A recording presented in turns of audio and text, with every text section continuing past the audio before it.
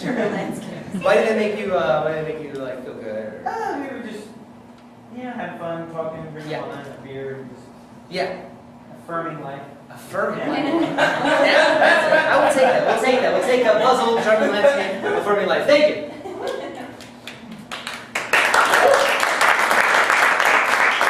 We see a bridge. There is a bridge over kind of a green river. And on that bridge, there is a young woman who's walking. Her hand has a big ring on it. And this ring is shining in the sun. She's kind of whimsical. She's got a whimsical look on her face. And she seems happy enough to be there. She's wearing a polka dot dress. Something you might see in the 1940s. Where, we don't know.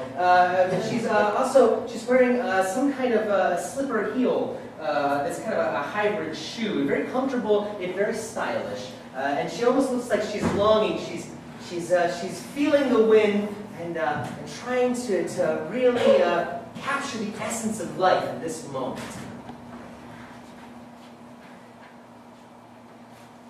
Oh, Francis. I knew you'd be here. On this bridge, in the middle of a stony brook. This is where I like to run, yeah? You... So, Charlene, what brings you here this time of day? Well, I thought that would be obvious, considering you're here. Do you remember me? Clearly, I remember your name, so...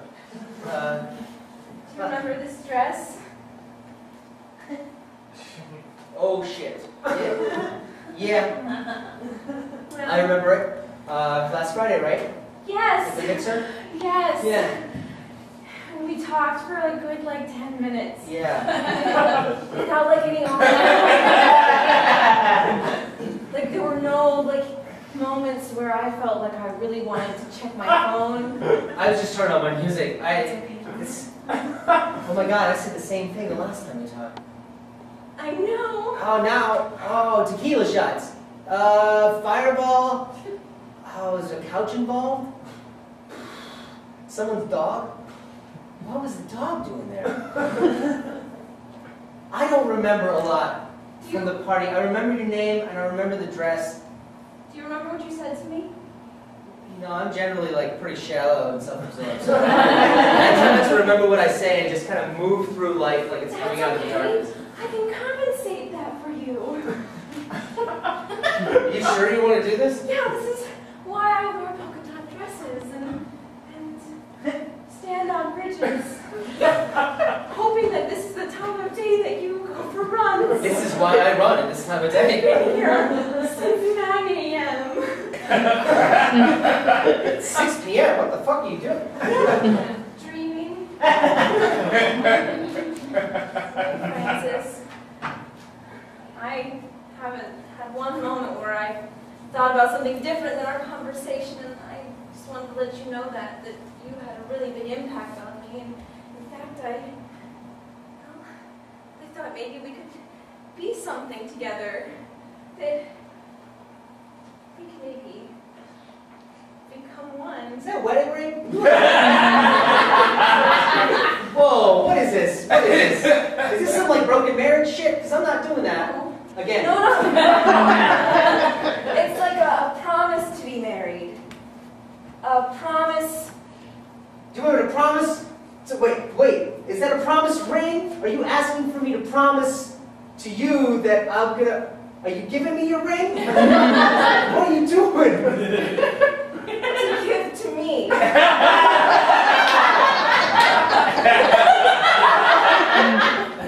Oh my God, I have it! Oh my God, okay. Yes. So the finger I'm putting it on? It's not, Are you forgetting something? the Your police? knee? I don't... Oh, fuck. I don't know how this happened. Why are you... you can see in the reflection of the diamond on the ring, if we zoom in very, very far, you can see it's just catching the reflection of the bridge across the way. There's a father and a son that are standing on that bridge. The father and the son, they're not looking at each other. They're standing up on the edge and looking over, and the son is holding a piece of bread. He's holding this bread. He's tearing off piece by piece. His dad is explaining something to him. He's not exactly sure why he's throwing bread into the water, but he loves that the bread is disappearing in the water. And Dad is totally oblivious to what's happening. The son comes here every day with his father and is told to do this. And is starting to kind of get frustrated because he just really wants to play soccer. And that's why I tell your mother, you know, I'm never going to go to bed with her if she doesn't stop running away from me and finding other people to bring into a relationship. So that's it, Billy. Just keep on throwing. That's right. It just disappears like it's never there. Yeah, well, that would be fish. Fish are swallowing the bread and eating it. Anyway, so your mother is a whore. And I know you don't understand what that means yet. That's why I'm telling you this. You're at that age where you're just kind of taking everything like it's coming out of the darkness, and you're just letting it go. And you know, when you get older, you might call that arrogance. But now, really, it's really helping you help me, which I think is a solid father-son relationship. I save so much money on a therapist. It's insane. I don't have to actually go downtown. I don't even have to leave the house. Dad? Yeah. Do you feel like you're disappearing? Have you been listening to me this whole time? Is this I'm like 12. I know. I understand words. And you talk a lot. And you talk a lot about Mom. I guess. And I was thinking as I was staring at the bread that maybe you're kind of like the bread. That like yeah, you're like white and fluffy and I kind of like, you know, people want to eat white bread, but then the moment they do, they're like, oh. Just white bread. And maybe like you have a lot of anger towards Mom, but maybe she just doesn't want white bread. I don't know. There's another loaf over there. Oh, I dumped the other one. Yeah, no. Whatever, you know? That was really powerful. I don't even have thoughts that complex. It's okay. Never thought my son would be acting like a father for me. What kind of life is this that I'm living? We'll see if later this bites me in the ass. I don't know what being an adult will be like. I mean, if I need to go to therapy or You probably will. Just have a lot of kids. Because it's really amazing what they do. People are right, you know. Your kids are the best part of your life. Your wife might be a dirty down whore who sleeps with colored men, but you... She's still my mom. Okay. I think that you have the maturity level to handle me saying these things. And to help That's me... also questionable. Okay. Anyway. He's wearing dog tags, and we see the reflection of it, in a kind of a smeared reflection, because it's not super shiny material. Across the lake, or the river, there's a couple sitting on the bank, having one of their first picnics as lovers. There's a woman and a man, and the man seems smitten by her. Everything she says, he just can't help but smile.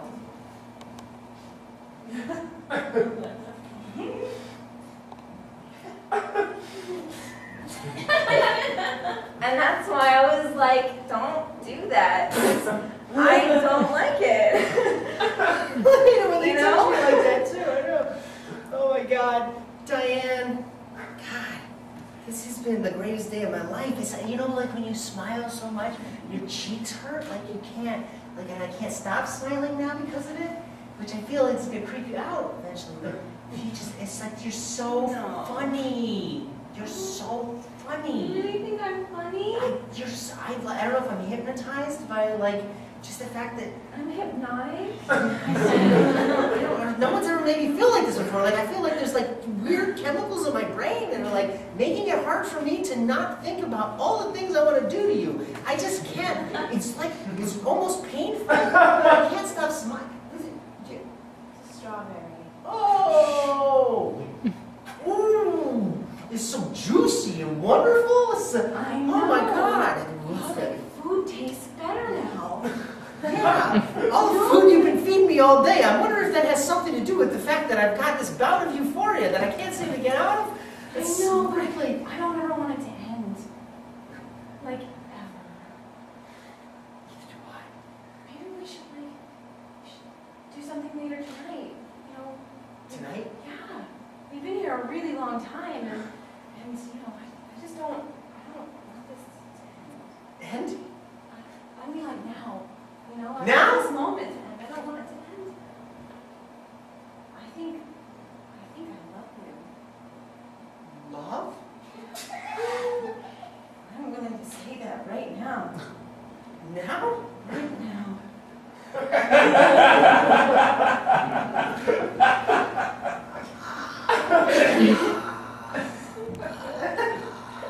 Oh!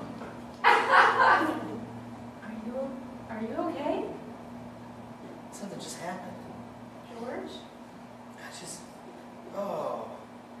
Oh. Oh. Oh. What? George, something's wrong. Oh, if I could put it into words, it'd be like some type of clinical depression that I felt in the past, and this just hit me. See, did you drug me? Did you give me drugs? Did you date rape me? It's 6 in the afternoon. We've been here for 2 hours. Why are you? Not that kind of person, George. Not anymore. I'm going through some strange physical changes right now. George, why don't you tell me what's really going on? What are you accusing me of things? Yeah. What? Everything was going really great. I know. I was feeling like I was on some type of amphetamine of some kind. Because I said I love you? Maybe. Love is a hard feeling for men to deal with. Whoa! Don't take the rest of the strawberries. Get up. I'm taking the blanket. Whoa! What, you say? I made myself really vulnerable, okay, George? So I feel like you're taking advantage of me, even though now I feel like I'm taking advantage of you. What the fuck is happening here? It's clear you don't want any of this to happen, okay? Well, I would like to want it of my own volition. I would love to want to want it. You know, haven't you ever felt like you want to want it? Haven't you ever? Holy shit! Haven't you ever felt like you really just want to touch someone? There it is again. It's coming back.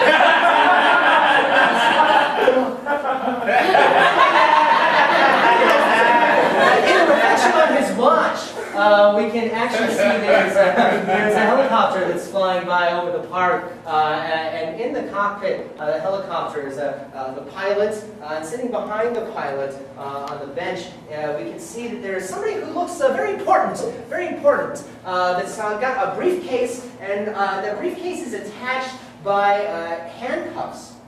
And they're not going to let go of this briefcase. He's kind of got a scowl on his eyebrows. His eyebrows are very prominent. And there's kind of a strange kind of curl in his mouth.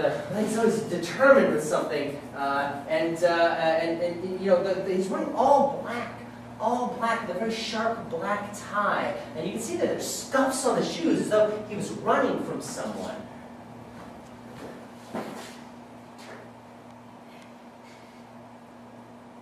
How you doing back there? You doing okay? Yeah. Yeah? Okay. Fine. You haven't said anything in a while, and you know, I was just wondering if I don't like to talk. Yeah, I got that one. I'm just wondering if you you know, maybe wanted me to keep on the conversation. We're gonna be here for another hour or so. You know, and when you share a space. I appreciate it if you just hurry it up.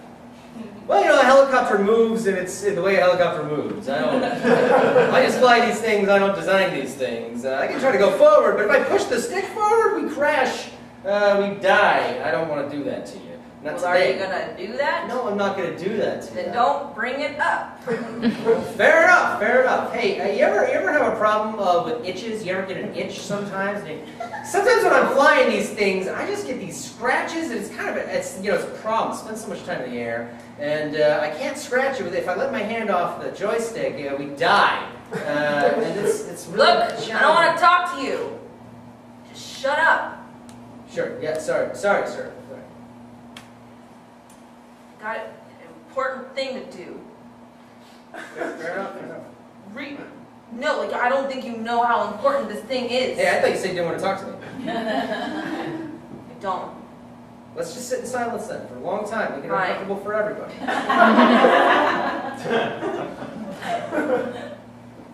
Just saying, you have no idea what I've been through. I'm kind of beyond the point of caring about you at this point. I did a minute ago, and now, didn't want to talk about yourself or me or.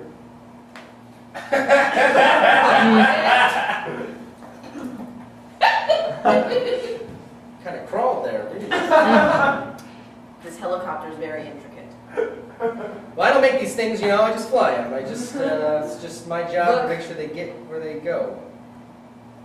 This here can change history. What's inside this briefcase? You understand? They give me a lot of options. A whole lot of options. It could be, I don't want to say it's a bomb, but that's the first thing that comes to mind. It's like you see a briefcase of a guy that looks like you're kind of a dick. And he's like, it's got to be a bomb. It could be a bomb. Mm-hmm. It could be. What else? What else could it be? It could be important documents that can change government. Kind of in the digital age nowadays. I don't think documents, whatever we carry in a briefcase, would have any effect on anything. I think Snowden proved that a mission is. It could be a supercomputer. Supercomputers tend to be pretty small, tend to be little things. Like my phone is a hell of a lot smaller than that briefcase. This has probably got more in it than that actually has material in it. I'm just saying, you kind of give off this esteem like you're in control, but you really just kind of come off like a prick, I just, we've been in here for 3.5 hours already. This is the first time you've really said anything. The fact that you're this close to me is, well, it's unsettling. It's like I said, I itch. I also tend to smell my own breath sometimes. You ever have coffee in the morning, you drink too much coffee, and then it kind of lingers, and you're like, is that me or is that someone else? You've been in meetings all day, so what can you do? I'm really just kind of uncomfortable right now that you might be smelling the breath that I've been smelling all day, and I'm fairly certain it's mine, and now you've got to deal with it. Gives you even more reason to hate me, and I'm kind of coming across on really strong here. It's like, that you're a jerk, so that's really problematic from my point of view. Just saying. Can you have that water over there? Appreciate it. To be honest, you're the only person who has really paid attention to me since I started this mission. Well, this is a mission, huh? It's always been a mission. You work for the church? I was part of the church for a while. And I went to Ecuador, tried to help people there. They just kept on wanting to get us drunk. And, we decided just to bless all of it and say, hey, why the hell not? We're going to drink Mai Tais all day. We went, granted, it was a tourist mission. We didn't go to the indigenous folks. There were tourists down there. We were trying to save them. And it did. And now they've got a bar. They got a bar, Our Lady of Perpetual Stumble. They're gonna kill me. Who's going to kill I'm you? delivering this package, this briefcase. And I know they're going to kill me afterwards. The moment I deliver it, they're just going to...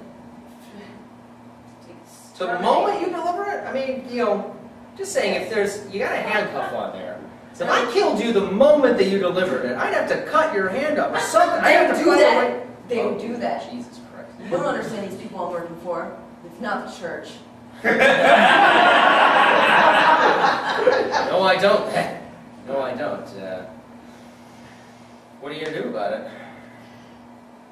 That's why I've been sitting back there thinking about what I'm going to do. Oh, I see. I don't want to die. I didn't sign up for this. I was just like, I want to do some good. I want to be a part of something powerful, this organization that if I name, I'm sure someone will come out of the sky right now and kill me.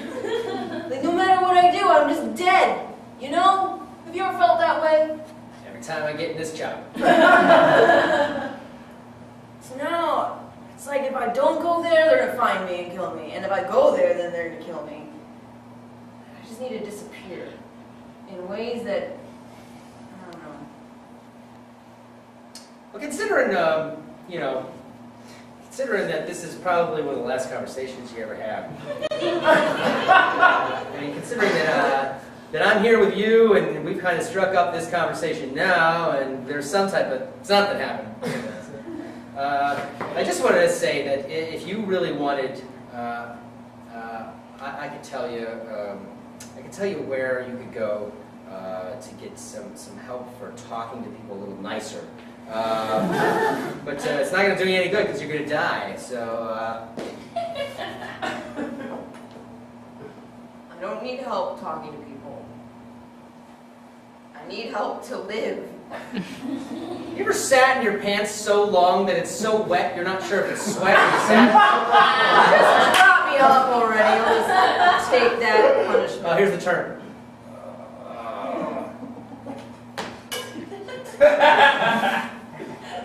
That was an opportunity. Oh. I guess I missed that. In reflection of the pilot's sunglasses, we can see it's reflecting a park. And in that park, there's a bridge. On the bridge, we have a young woman who's standing, and it looks like she's been proposed to by a man who's wearing a running outfit.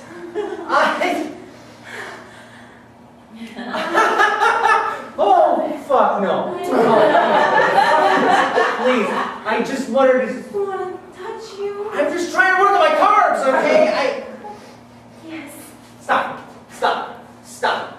Stop. You have a problem. You have a problem. You are sucking people into a world that they don't want to be into, okay? You can't just give someone a ring and have them marry you. But you said it all at the party. You said that you wanted to see me again. I was drinking holy wine, okay? That shit gets you wasted. They make it in Ecuador. It's perfect. We're perfect for each other. You said you liked 40s. The 40s. I was going to say, don't look that age if that was what you were going with. But look, you are a very attractive female, and I even love that you've got a sense of comfort and style. But I'm seeing someone, and it's getting pretty serious. You know, You proposed to me. And now you're seeing someone else? okay, all right. What is wrong with you? You can't play with my heart like that. No one's I playing. was here since 9 a.m. waiting for you to propose. I didn't tell you to get up in the morning. I didn't pull you here. I think you should leave my bridge. You're kind of soiling it. Hey, Lies. do you mind if I keep this? There's someone I kind of want to give it to. I'll see you later.